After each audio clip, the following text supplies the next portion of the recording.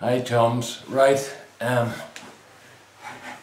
had to kind of run round the back of the table to get back round here again. Okay, competition time, but not for you. It was one I was in a couple of weeks ago. It was another competition in the Irish Woodturners Guild, and it's the Ulster Chapter, have every second Saturday they meet, and there's a competition. So the competition was for a decorated piece. Now that immediately causes problems for me because I'm colourblind, so I certainly wasn't going to use colours. I have never carved before, I'd never used pyrography before, and I basically have never decorated before apart from putting a couple of lines on maybe a little sort of vase or a little pen holder and burning them with a bit of, what do you call that stuff, formica. So this was a big challenge for me, and we're coming near the end. And then I saw a video by a gentleman called Martin Saban-Smith. Martin, I hope I haven't butchered your name there. And he's over in England, and he does wood turning, carving and pyrography. So he did a bowl he called the Rune Bowl, and it was absolutely beautiful. And I thought, if I could do something like that, I'd be really pleased. So I said to Martin I was going to try to copy it, and I set about doing that. So it took 2 days to get to this stage, and I'm going to show you the rim there. It took 2 days to get to that, right? It's just little simple carving. It's not like Martin's. Martin had more complicated runes on it, but I kept it simple, so it wasn't exactly the same, but the rims are the same and stuff. It's basically the same bowl. But then we had a little problem when I turned it round, because I had to hollow the inside, and look what happened. I went through the bottom, and there's why. Because I carved into the bottom, and when I measured the depth of the recess here, I measured to the top of the grooves instead of the bottom. A silly, silly mistake, and it was critical in the end. So I had to start again. Now there's 2 days working that there, okay? Because I didn't know what I was doing, and I had to keep running in, watching Martin's video, making notes, running back out again, and then I had 4 or 5 hours left to make another one. So this is the end result piece here that I finished up with. Let's see if we can get that into the light. Sorry to get the light catching on it. Now, this is virtually the same as Martin's. It's about 11 inches in diameter, 10 inches in diameter, 10.5 inches in diameter. And it's sapele, which is a form of mahogany. And it's been carved around the rim here, and there's 2 borders put on as well. And then I burnt it with a propane torch. So that's why I got these sort of dark lines on it. Now the burning's very, very handy for one thing in particular. Just in this area here, let me see if I can find, yeah, in this area here, there's a lot of tear out.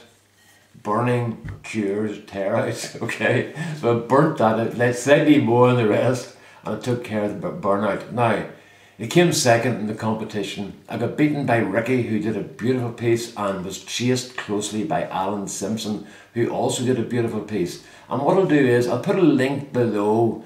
I'm going to link to Martin's site to show you his work. He's got 2 sites. He's got the wood turning and pyrography site. He's also got Martin's Bazaar, which is his craft shop. It's well worth a look at. There's some beautiful stuff in that. There's lots of beautiful stuff in it. So take a look at his craft shop as well. It's really worth looking at.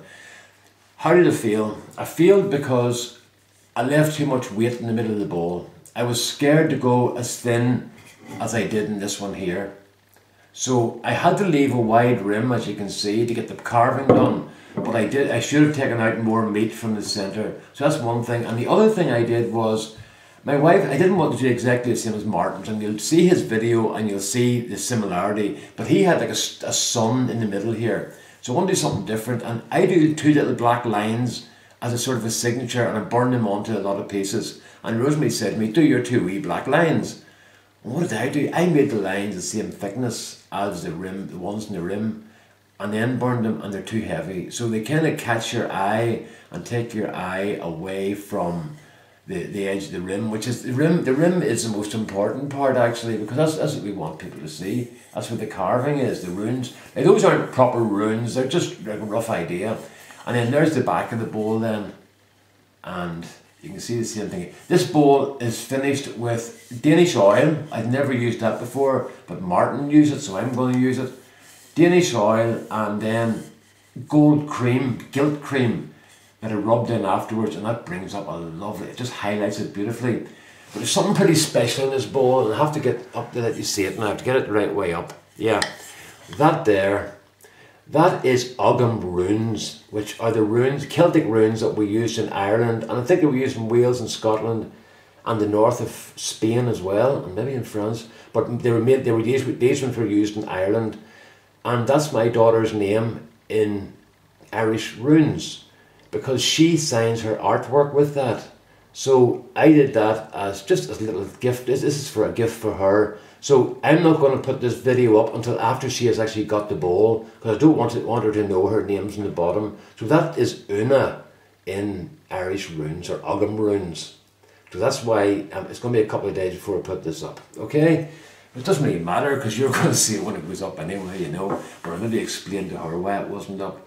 So there you are, folks. That's a little bowl, and it's all down to Martin Saban-Smith, because I wouldn't have known what to do except for his brilliant video and tutorial. It was really, really good.